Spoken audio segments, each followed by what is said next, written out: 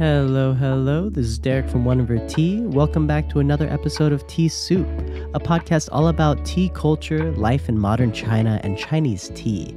I'm your host, Derek Poskin. I've been living in China since 2016, and I've been drinking, buying, and selling Chinese tea for the past decade.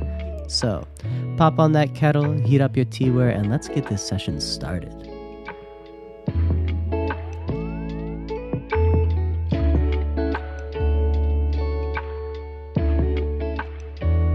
Alright, so in the last episode, I gave a brief overview of a few different origin myths surrounding Biluochun, that bud-heavy, curled, fluffy, and green tea from Jiangsu.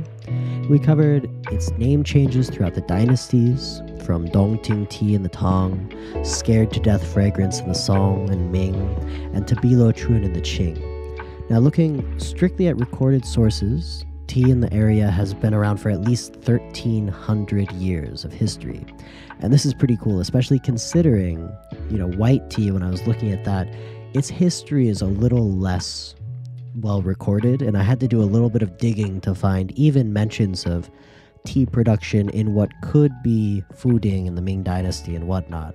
And so Biluochun has this huge amount of history to it, and we kind of dug deeper in the last episode and looked at the more aqueous, kind of prehistoric myths about the creation of Biluochun. One story, there's a tonic.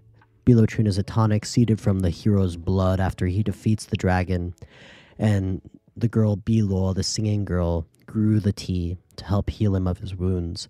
In another story, we see how it was discovered by a woodcutter, braving the mysterious, strange fragrances coming from the mountain. And as she was bringing it down the mountain, it started smelling even stronger, which really scared her. And then finally, we see how it was honored with the name of Biluochun by the Qing Dynasty Emperor Kangxi. And so there's a huge amount of history here in this very, very small tea. And looking at all this, it kind of makes sense why this tea has been so popular for so long, why it's one of China's, top 10 famous teas. And what I did last time as well, I gave you a little overview of this geographical region. And so instead of doing that again in this episode, I kind of want to look at it from a different light, in a different way. A friend of mine calls this approach the Julius Caesar method, where you stab something from multiple different angles. And this is what he uses for teaching and for educating and also for learning. So looking at where Suzhou is, let's take another stab at it. So instead of starting from the island of Taiwan and getting into Fujian, let's talk about the geographic and socioeconomic situation of Suzhou. So Suzhou is the ancestral home of Biluochun, right on the border of Lake Tai, right on the coast of Lake Tai. It's essentially, I think, 40 kilometers from where we'll go later in this episode, the Xishandao, the island in Lake Tai. 40 kilometers from there is the old city of Suzhou. Suzhou now is an incredible modern city and is one in a constellation of cities surrounding Lake Tai. This also includes Wuxi, Changzhou, Liyang, and even Yixing. And yes, that's the same Yixing that makes the famous Sha teacups and teapots. And so together, these four cities create a kind of megalopolis wrapping around half of Lake Tai, and I believe that their GDP output is a huge majority of what's produced in the Jiangsu province. And so these cities are all so interconnected that they're currently working on a light rail system that can help daily commuters from one city to another travel between them. And all four of these cities are also counted into the greater Shanghai metro area, which is absolutely massive when you count these cities as well as Shanghai. And according to the 2020 census, this area contains 38 million residents. 38 million people in just these handful of Jiangsu cities. That's like a tenth of the United States population. That's a huge amount of people. And so when we talk about Biluochun, the makers, the history, and its popularity, it's important to realize that this tea has a lot of hometown fans. A huge amount of domestic drinkers. I'll tell you about Suzhou, how everyone there is drinking it grandpa style, and I see it all the way to Shanghai and even up north in Jiangsu in Yangzhou. A lot of people love Biluochun. So perhaps a better way to find Suzhou on a map is to start at Shanghai, and then you can work your way essentially dead west. In fact, if you're in Shanghai, you could hop on a high speed train and be in Suzhou within 30 minutes. The proximity to one of the biggest cities on the planet, and the fact that Jiangsu province is one of the wealthiest provinces per capita in China, is a huge reason why this tea is so successful and so popular. However, this understanding of socio and economic geographical grounding of Biluochun will really help illuminate some of the incredible complexities surrounding the myth of the tea farmers that are producing it and the reality of some of the tea farmers I've met living on this island, because their worlds are just so totally different. It'll be just a really great juxtaposition. Now, as this episode is entirely about Biluochun, let me give you a brief reintroduction to it in case you haven't had it in a while. I just weighed some out, and one thing that always strikes me by this tea is the sheer amount of tea fuzz or tea down that is on these buds, on these leaves. And as I was weighing it out, there were just huge clouds of those tiny hairs from the tea bud floating in the sun, coming out of the cup and everything, and even my hands got kind of covered in this yellow white tea fuzz. And so that's a huge characteristic of this tea for me. And one thing you see when you're brewing it, the liqueur is almost opaque with kind of this tea down, if you will. Sometimes people call it the tea hairs, some people call it the tea down, the tea fur, but really what these are the trichomes that are right on the tea bud, and you see a whole lot in the white teas, in the Fuding white teas, and the Da Bai Hao varietal, but also in this tea. And I'll talk later when we talk about the production of Biluochun, kind of how these tea buds create those hairs and create this really fuzzy tea, and how the makers can kind of keep it on the tea or lose some of it due to their processing. The way we brew this tea is we take a glass of about 80-degree water Celsius, and then we just dump about 3 grams of the tea into the top of it. And what happens is, if it's good Biluochun, it should almost settle right immediately and then start unfurling at the bottom of the cup. The smell of this tea is rather sweet and citrusy, very, very floral. And we'll talk about, some of the superstitious reasons why this tea tastes so citrusy and so fruity later. But it should be rather strong. It should be a powerful green tea. This is not a delicate light green tea. This is thick, umami, rich, and lasting. So it's a really, really lovely Chinese green tea, in my opinion. Now, in this episode, what I want to do is give you some real context for my discovery of this tea, the people responsible for making it, how to get out into that island, how to get to Suzhou, and essentially the whole living culture of the tea. But before I do that, I want to talk about how I found this connection, how I made this connection. And I kind of want to cycle back to something I talked about in an earlier episode, the 4 different kinds of luck.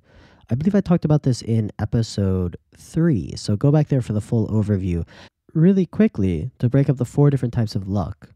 The first one is blind luck. The second is luck from motion. The third is luck from awareness. And the fourth is luck from uniqueness. And while I just gave a really brief overview of these different types of luck last time, this concept seems to have resonated with a lot of you guys, because you've reached out to me in many different messages and emails and talked about your experiences of these different types of luck, your thoughts on. A lot of times it's the luck by uniqueness, is a lot of people have different views on that. And so maybe I didn't quite explain it in the proper way. Maybe my explanation was insufficient. Again, if you're curious about these types of luck, it comes from the book called Chase, Chance, and Creativity, The Lucky Art of Novelty by James H. Austin, published in 1979, I believe.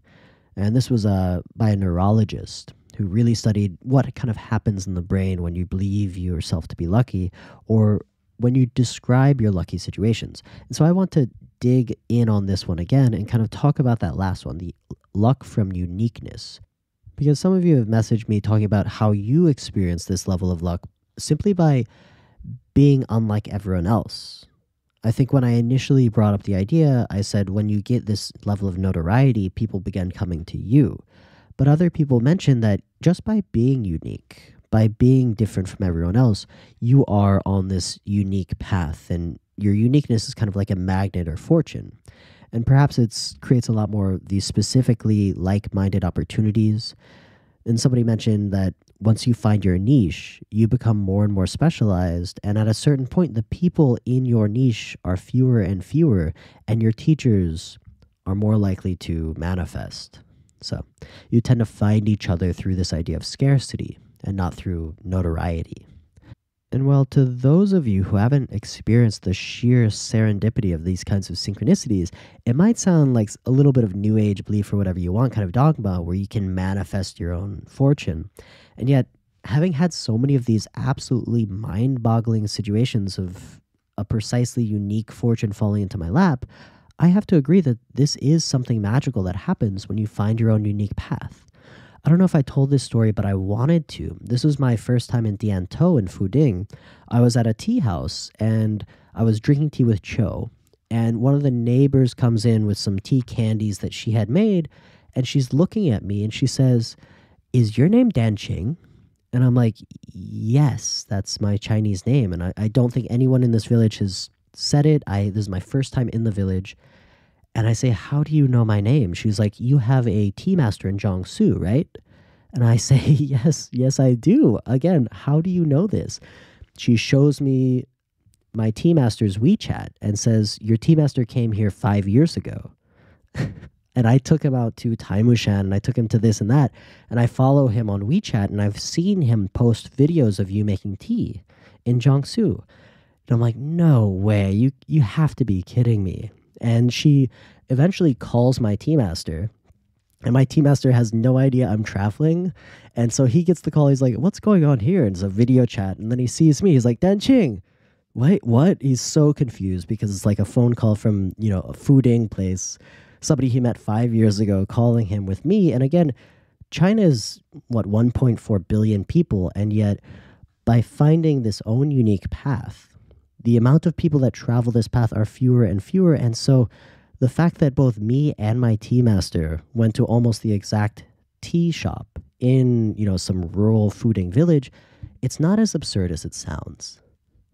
Now, personally, I've always been taken by the late Joseph Campbell's view on following your bliss. And to quote him in his beautiful series, The Power of Myth with Bill Moyers, Campbell says that follow your bliss. If you do follow your bliss, you put yourself on a kind of track that's been there all the while waiting for you. And the life you ought to be living is the one you are living. And when you can see that, you begin to meet people who are in the field of your bliss, and they open doors for you. I say, follow your bliss and do not be afraid, and doors will open where you didn't know they were going to be. If you follow your bliss, doors will open for you that wouldn't have opened for anyone else. And this quote for me is just fantastic and, just a guiding light in my life. And for those of you who have had these kinds of experiences, the sentiment really strikes through time and time again. I mean, how many times in the most unexpected places do you find incredible lucky situations for you? And usually it happens when you are on your path. You're doing something that you really enjoy, that you're blissed out about, and then something miraculous happens. And also, like, to quote another book that's probably a little closer to home for many of us, in Paulo Coelho's book, The Alchemist, there's the retelling of the hero's journey, and away from the known, into the vast unknown, in pursuit of a treasure, in pursuit of a dream. It's, rather a common motif. And in this book, it's kind of summed up in the famous line, "When you want something, all the universe conspires in helping you to achieve it." And that's that feeling Joseph Campbell's talking about when you're on that track of bliss and you feel compelled, you feel pushed like thermals lifting you up invisibly upward. When you're on that track of bliss, it doesn't feel like you're being alone. It feels like everything is surrounding you and the whole universe is right there with you, helping you along. Now, to bring it back down to earth a little bit, I want to add another level to this luck conversation. A friend of mine turned me on to another interesting book all about luck called The Luck Factor, Changing Your Luck, Changing Your Life, The 4 Essential Principles by Dr. Richard Wiseman. And this book is another deep dive into the mechanics of luck and really looks at what makes people lucky and really looks at the lucky people. And one interesting find about it is that a lot of the lucky people believe themselves to be lucky. And so now we get into this Ouroborosian what came first paradox, the luck or the feeling of being lucky. And additionally, a huge factor looking at the data of people who consider themselves to be lucky and are successful and have these successful lucky situations, a majority of them are extroverts. And so this kind of finding for me as a rather introverted person was a bit of a hard pill to swallow, but it does make sense. And this is really that luck from motion, this idea of making connections. So luck is opportunity. Luck is these kinds of connections. Luck is getting out of your comfort zone. And as Joseph Campbell would say, walking your hero's journey, finding your own uniqueness, and also not being afraid to reach out to people on that path. And so this is most clearly exemplified in the two situations where one is you're sitting alone by yourself in a room, and the other is you are walking around, you're in a coffee house, you're talking to everyone you're meeting. One of these situations has a lot more opportunities for that lucky dart to strike. And so one example of this is what if you're, in a coffee house, working by yourself, being quiet, not talking to anybody, and you're faced with this problem that you can't quite solve. You need somebody's help with, and that at the table next to you, there's somebody with the capabilities to help you who's also looking for somebody with your unique kind of set of skills. So as an extrovert, you would be bored to tears by just sitting at a coffee house and not talking to anyone, right? And so you would want to reach out and talk to everyone and meet everyone, see what they're working on, see just general, who are they, what are they doing and everything. An introvert, if those two people were introverts with the opportunities, they would go in that coffee house, not talk to anyone, leave the coffee house, and not be any closer to finding that lucky situation, that lucky person. And so for me, even though I'm an introvert, I absolutely love extroverts. I mean, I think they're absolutely phenomenal kind of peoples that just need this interaction. I mean, I had a guy I worked with down in Chaozhou, and he was the biggest extrovert ever. After lunch in southern China, it's common to take a nap, right? And so everyone, the whole office, would turn off the lights. People would get out their little cots, and people would get blankets, and everyone would just take a nap. But he, for whatever reason, he just couldn't sleep. And so he would just sit there at his desk, wide awake, patiently waiting for people to wake up so he could start talking to them. And sometimes, even though I would, put my head down on my desk and start sleeping, he would just keep talking to me in a kind of a whispered voice and telling me all these things, kind of nudging me every now and then. God bless him. I mean, that's the kind of energy I'm trying to cultivate in myself this year. But to be honest, while I consider myself quite a big introvert in my passions, my hobbies, the fact that I can keep my own company for days on end, weeks on end, lockdown was fantastic for me. I just stayed in my apartment and I was super productive. But here in China, I've really become much more extroverted. And maybe it's because I really love practicing my Chinese, but I talk to really everyone. I talk to people I'm sitting next to on the train. I joke with the cab drivers. I ask bus drivers really detailed questions about locations, T locations and whatnot. And I laugh and I haggle with people in the market. I talk to people in the hostels all the time. I really want to find these new places and talk to people and see what they know. And that is, the key to kind of being lucky. And so it was in just one of these situations that turned out to be this golden egg of a tea connection in the Biluochun production area, in that mountainous island in the middle of Lake Tai in the Xishandao.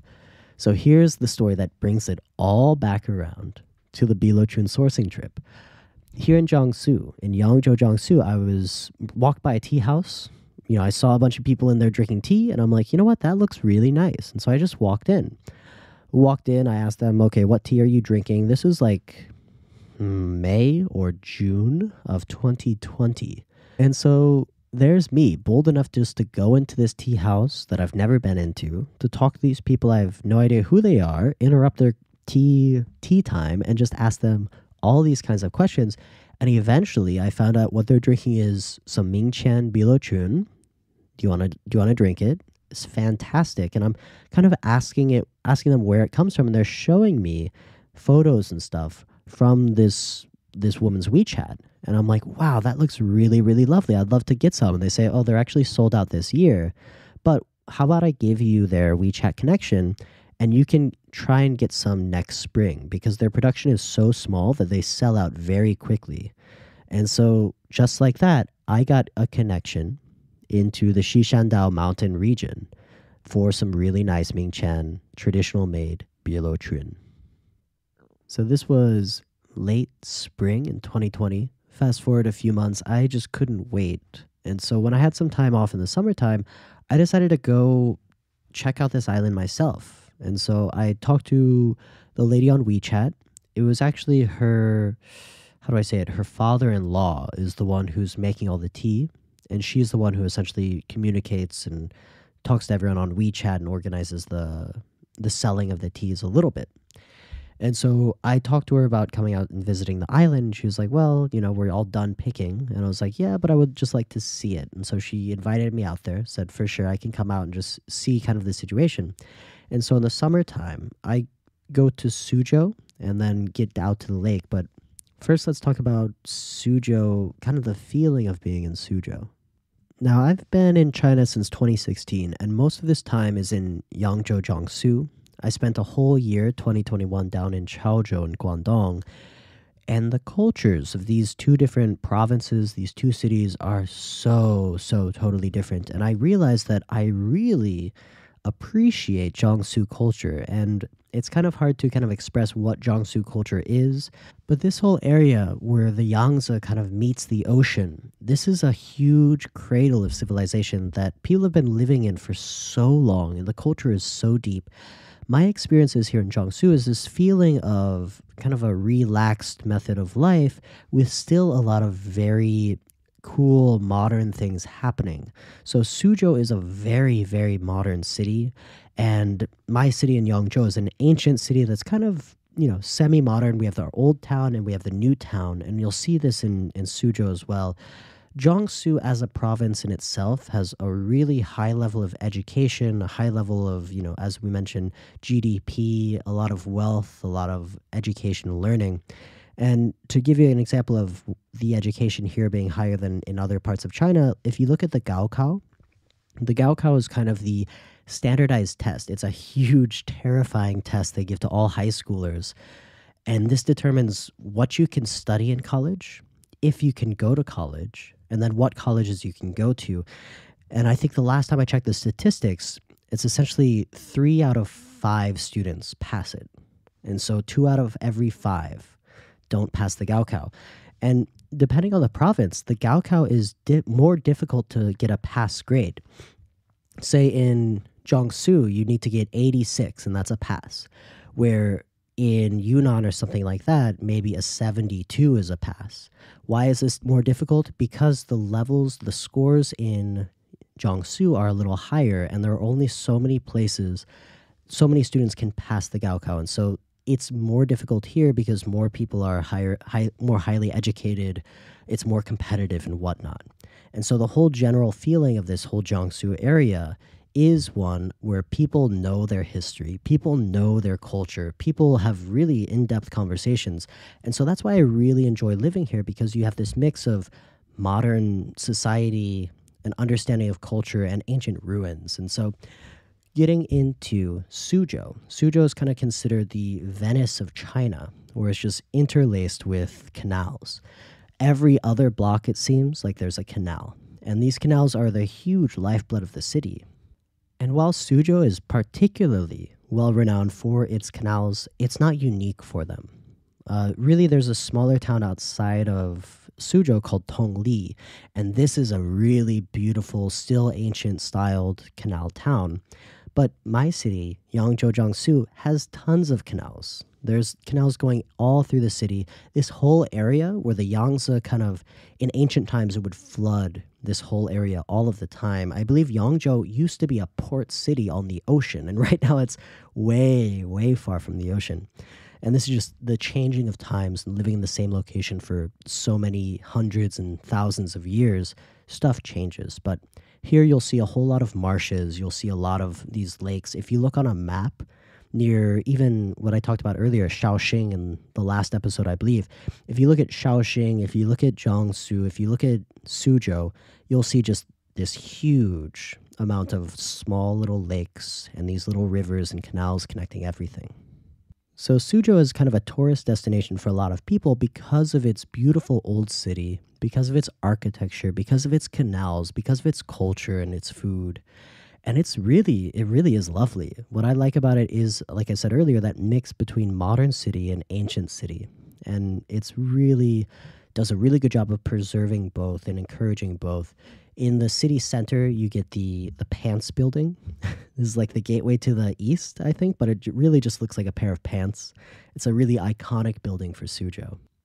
Another thing that's very common in Suzhou and common in this whole Jiangsu area is the profusion of people drinking green tea in a big glass, grandpa style. And so this is kind of where the term grandpa style comes from because usually the people drinking tea like this are the older generations. They're the baoans, the security guards, they're the police officers, they're the taxi drivers, they're the people sitting in the parks, and they just have a huge amount of tea in a in a very, not so small glass, maybe like 8 ounces glass or something like that. And I remember one time when I first got to Suzhou, I saw this and I was asking them, I was like, oh, is that Biluochun? And the guy's like, no, this isn't Biluochun. And I'm like, well, what tea is it? And he's like, it's Chongqing. And I'm like, interesting, you're drinking Chongqing. Then I realized later, as I mentioned, Chongqing is just a subvariant of Biluochun. It's just not the best grade of it. This is like the stuff the farmers drink themselves. It's rather cheap. And so when I visited in the summertime, Suzhou was so hot. I stayed in a hotel and a hostel, and I was talking to everyone there about, where the best Biluochun comes from. I was like, maybe I'll go to Dongting Mountain while I'm here. I have a date in the Shishandao area. And the locals, the people that were running the hostel, were like, Biluochun, the production area, it mostly comes from Shishandao, but the touristy place, if you want to see like the old city, the old Song Dynasty, like street and stuff like that, that's all out in the Dongting area, the Dongting Peninsula.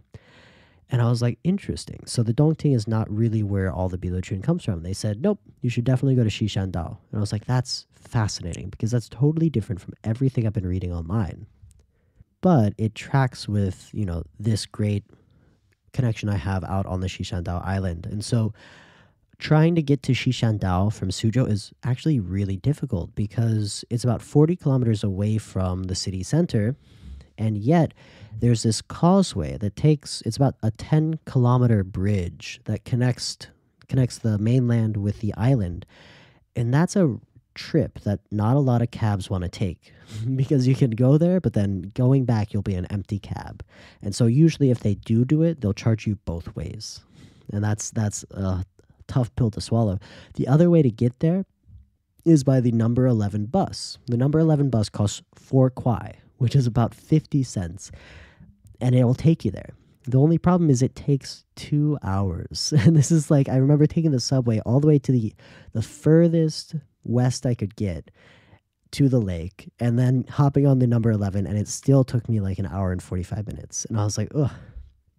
By the time you get to the Shishandao Island, there are a few buses that make the circuit, but they're really, really slow. They maybe come every hour or something like that. So eventually what I did is I messaged the lady who invited me out there, and she drove and picked me up and drove me out to her little village. And so getting around on the island is really difficult. But let's talk about the island itself. So, as I mentioned, it's about 40 kilometers from Suzhou City. It's got a 10-kilometer bridge that connects it with the mainland.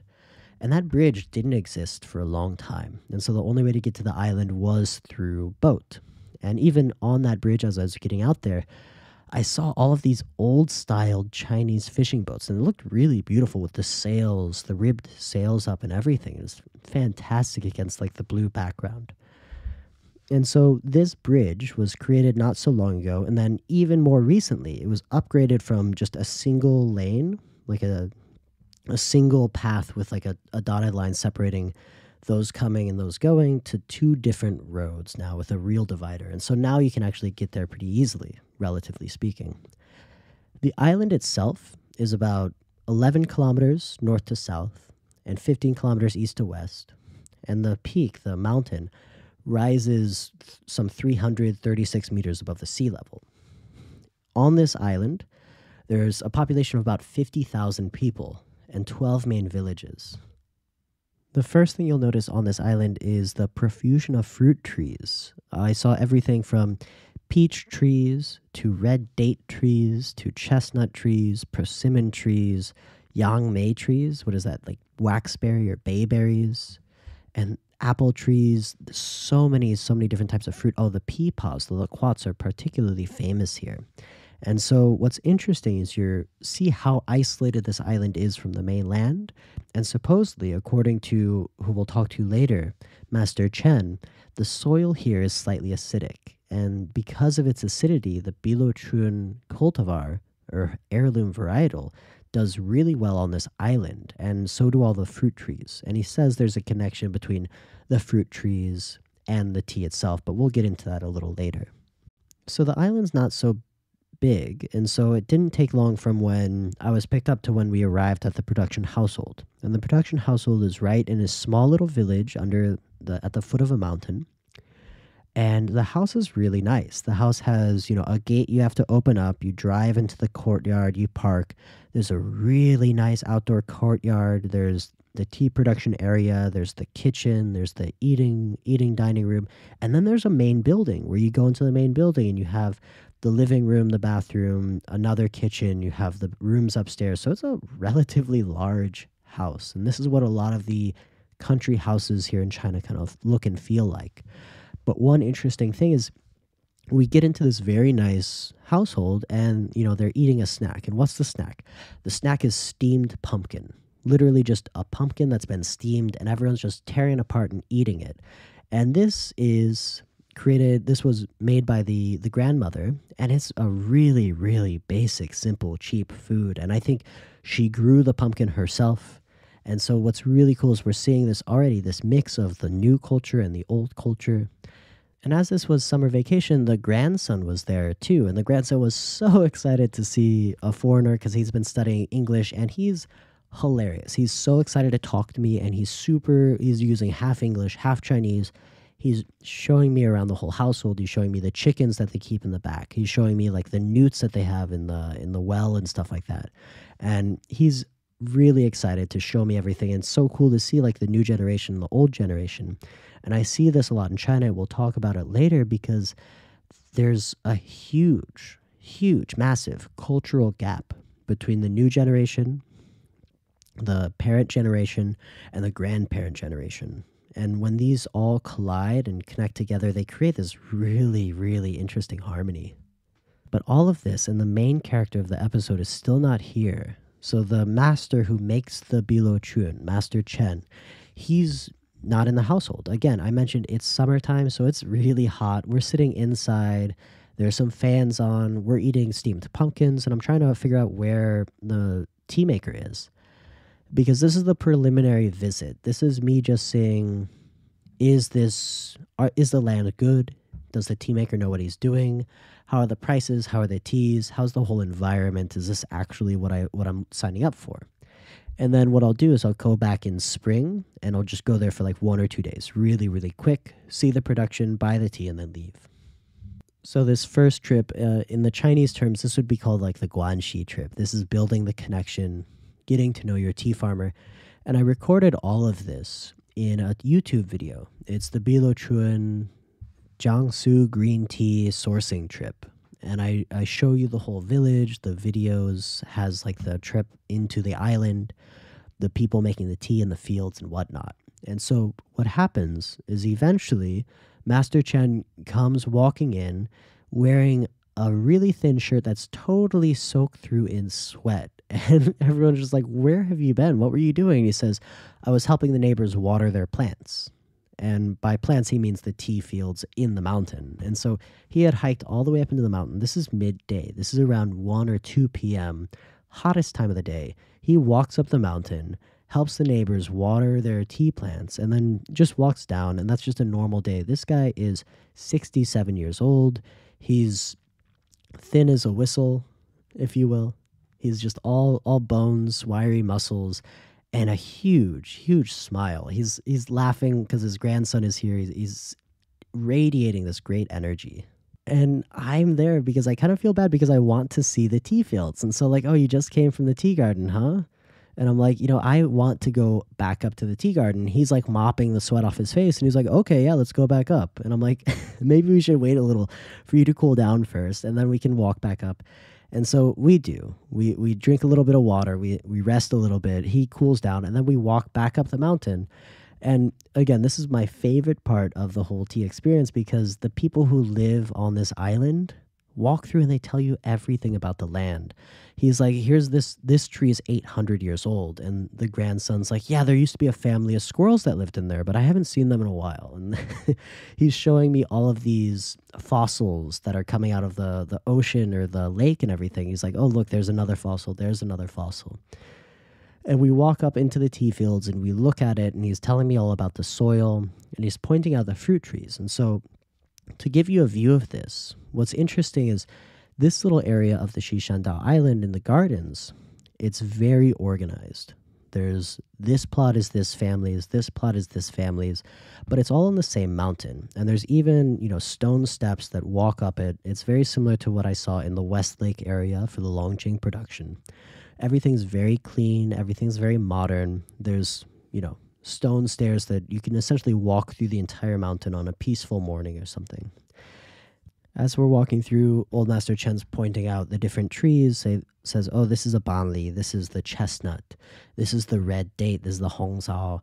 And all through the tea fields, you'll see 1, 2, 3, a cluster of different types of fruit trees. And they're just growing interspersed with everything. You still have the really nice or clean terraced fields, but you're also coming across every now and then tombs and stuff on the mountainside. And so this whole area, it's an island culture where everything's space is kind of a rare commodity. And so a lot of stuff is put together and put on top of each other. And this is where Chen starts pointing out the different soil. And he says he's lived here for, 60 years. And he says the soil here is very unique. A lot of plants don't do well in this soil. What does well is the heirloom varietal, the Biluochun. What doesn't do well are a lot of the other tea varietals. They've tried to cultivate other types of tea here, the Dabai Hao varietal from Fuding, and they just don't do well in this slightly acidic soil. And he says the acidic soil and the profusion of fruit trees coalesce to give the tea itself a slightly more fruity, a slightly citrus taste. And while that's a little point of contention there, it's really something you don't really think about unless you visit the field and you see and you smell the amount of fruit trees in the air and you see just how much is kind of grown in concert with each other. And it's not a monoculture. It's not just a mountain full of tea plants. It's a whole system. And so to kind of consider the fact that probably the whole system does affect the final result. And so it's not a very far stretch if you kind of think maybe the fruit trees, the profusion of fruit trees, the acidic soil, maybe that affects the taste of the tea. And so again, it's high summer. It's afternoon. It is so hot up here that we don't spend a whole lot of time in the fields. We walk down pretty quick, sit back in the house, drink some water, drink some tea, and I start asking Chen about his history, and his grandson is really funny, telling me his whole story, and old Master Chen is just laughing about it because his son is cutting to like the points that he finds interesting. He's like, Grandpa's not from the island. And Grandpa's like, what? I lived on this island all my life. He's like, and his son's like, no, you were born in Zhejiang. And old Master Chen's like, yeah, we were born in Zhejiang. And then the kid's like, yeah, but you were really poor, so you had to move to the island. And Chen's like, yeah, that was 1959. That was like the 3 years of natural disasters. And there was never enough food for anybody. Everyone was starving. A lot of people were dying. And that's when I moved to my Laopoja's. This is my mother-in-law's house on this island. And ever since then, I've never left the island. And the kid's like, yep, he's never left the island. And he's like, since I moved here 60 years ago, I have never left this island. And that's a really mind-boggling kind of situation. It reminds me of Cho and his story about living in America for 16 years and calling his fiance once every month and saving every penny for his return to China. Old Master Chen moved to this 90 square kilometer island when he was 7 or 8. And after 60 years of springs, summers, autumns, winters on the island, he's never left its shores. And And I guess, like, yeah, he just found this place, sank deep, deep roots into it, and has just been content. And I see this contentment in him and his community here. When I first arrived, like I said, he was out with his neighbors watering their tea plants in drought. And his friends are just like him. They're old comrades who have been living here for a whole long, and they've seen so much history. So let's talk about some of the history he's seen. So Chen is 67. He was born in a small village in Zhejiang in 1954, and that's just 5 years after the founding of the People's Republic of China by Mao Zedong. And this is essentially 1949 marks the first time in the past 110 years that China is really at a state of peace. Because in the past 100 years before this, there had been about 7 major bloody conflicts on Chinese soil. And to recount these, so back in the 1800s, you have the 2 Opium Wars. This is 1840, 1850. Then you have the Taiping Rebellion, whose casualty count is in the tens of millions. This is a huge rebellion that totally destabilized the Qing dynasty. Then at the turn of the century, in the early 1800s, or early 1900s, you get the Boxer Rebellion. And this is yet another death blow to the Qing dynasty, which eventually fell in 1911. And then you have all of these revolutions going on, people fighting for power, vying for power.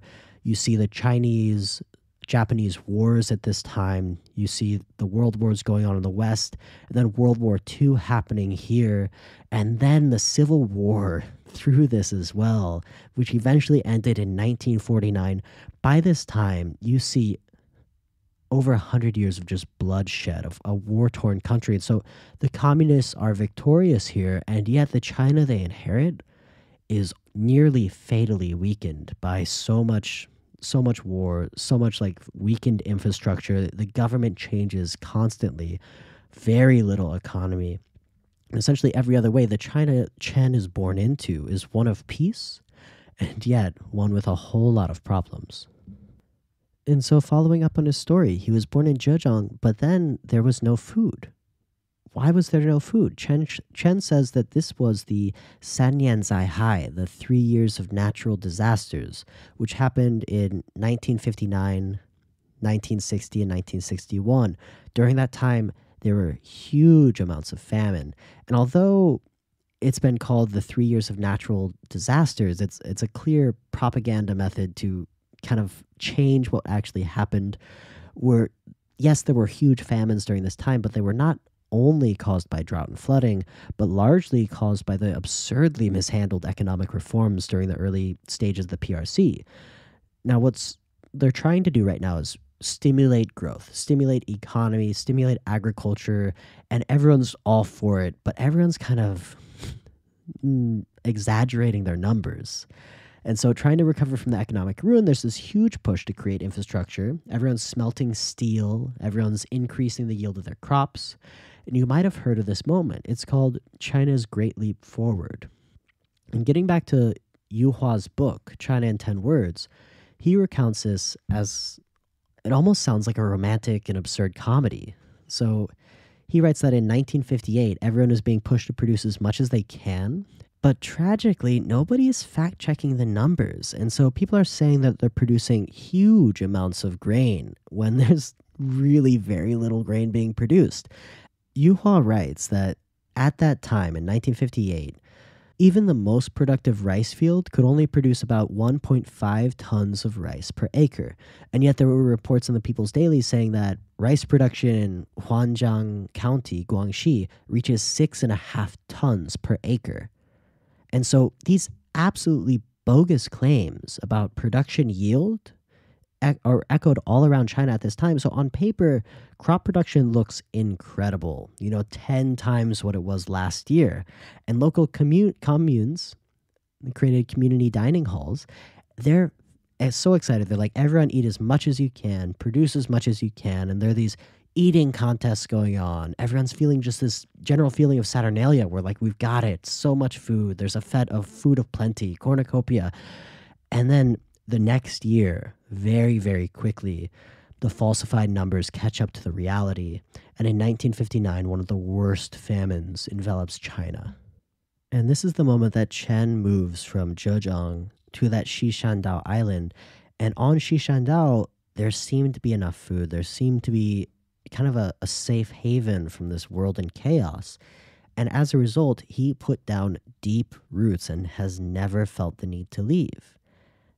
And so, talking more about his history. So, when he was here, he started working on a production team to produce tea when he was at 17, when he was 17. So, about 50 years of experience taking care of tea fields, picking tea, making the tea. This was that highly collectivized Maoist era where everything was state owned. The land, the tea, it was an SOE, that's the term, the state owned enterprise. And that was responsible for the production and the distribution of the tea. We see this in neighboring Yixing as well, by the way, when they're talking about factory one teapots. These are the SEOs, or sorry, the SOEs, the state owned enterprises that are controlling all of this, controlling the clay, controlling the production, controlling the dissemination of it. Chen doesn't say that he started making tea by himself until the 1980s. And this is the Gaiga Kaifang, the economic reforms initiated by Deng Xiaoping. And this was what really starts breaking up the state owned enterprises, decollectivizing the agricultural land, the industry, and all of that, and opens up privatization. So now all the land can be privatized. And entrepreneurs are coming out of the woodwork to open their own factories, to start making their own industry. And this is when a lot of people hop in and became ultra rich in the next couple decades. The term here that was coined, it becomes pretty famous, is socialism with Chinese characteristics. And though with my experience living in China for so long, it kind of feels like runaway capitalism with a strong central government that swats down anyone who gets too big or anyone who violates the Chinese moral compass. Anyways, Chen talks about this moment in time, the 1984, as when he becomes his own tea maker. And so he says there's the redistribution of the land on Shishandao.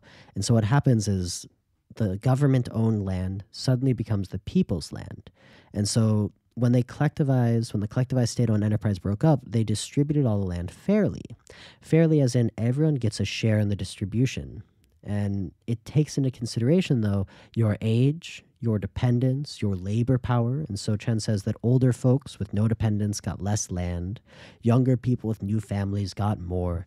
And when I hear Chen talk about this, there's a certain large level of pride in this. Like you can see his face light up about the changes that happened, about what they did. And the whole time he's telling me the story, I feel this sense of just great gratitude, of pride, of contentment. He's so happy with his lot in life, and you can see that in his eyes, and you feel this overwhelming aura of just sheer gratitude and pleasure at having this, because he can send his child, his grandson, to an international school in the city.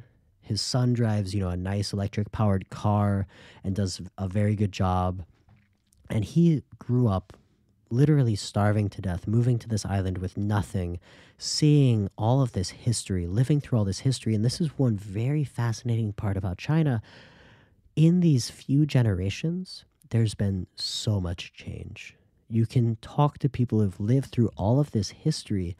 And this is why a lot of people in China are totally content and totally happy with the changes they're seeing, especially the older generation. And the older generation, a lot of times, are the ones looking after the children now. And so you kind of get this absent generation of the parents who are, tied into this really, really mega long work week and really focused on earning as much money as they can, making as much money as they can.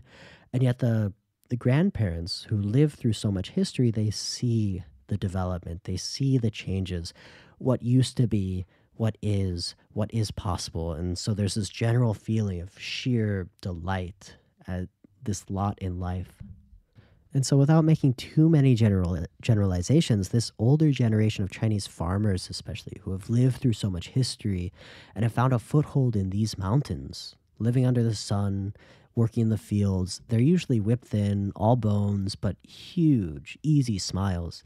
And hearing Chen talk about all of this and seeing it through his eyes, through his life, his overwhelming emissions of gratitude, his deep, deep contentment with his current life, they all feel so helplessly genuine that it's hard not to be moved to awe in his presence. Like, how could a starving child fleeing famine in the 60s grow up to have film crews visit him every spring just to watch him do what he's been doing for the past 40 years, making Biluochun?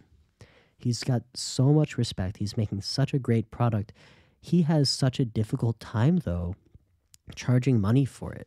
He'll never tell me how much it costs. I always ask him how much his tea is, and he says, talk to my son. Talk to my son's wife. They do all the money stuff, because I can tell he gets awkward about it. He gets uncomfortable.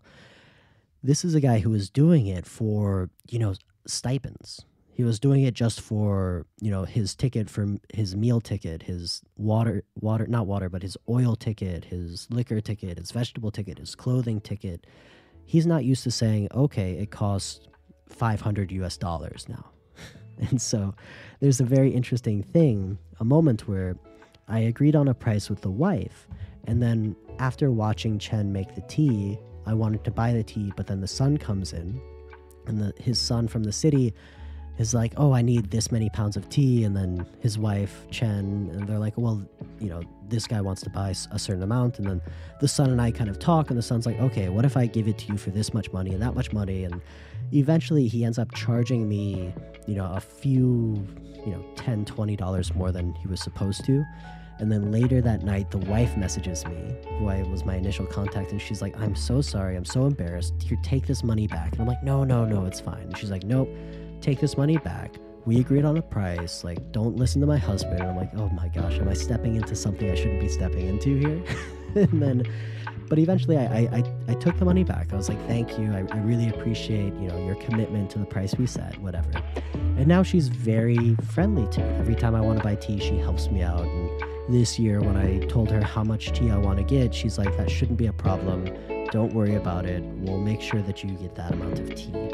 All right, so I kind of went way overboard on this episode. I'm past my time limit. I guess this episode turned into quite a few tangents, a lot of history, and kind of a personality sketch on our producer Chen, a little bit on the island, the area of Suzhou and all of that jazz, but I found it very fascinating, so I hope you did as well. In the next episode, maybe I'll have to go back and talk about the Biluochun production. I was hoping to get into the Dragonwell green tea history, a quick overview on that. But as I was recording this, I got a phone call from my tea master, and he says that he's going back to the Xishan Dao, or I think Dongtingshan. We have different people that we buy tea from. And so he's going to go to Suzhou on the 27th, and that's actually when I was planning on going to Zhejiang to look for the Dragonwell. And so he said that maybe we should go together. So maybe next week I'll have a little more hands-on experience of making the tea, how much how much labor goes into the tea itself, and we can really talk a little bit more about that next episode or the next episode. Anyways, thank you so much, guys, for listening. This is Derek from One River Tea reminding you, if you have 2022 green teas at home, drink them now. They're not going to last. There's some new 2023 green teas about to come out, about to hit the market. So, until next time, drink your green teas, empty out that cupboard, and brew happy.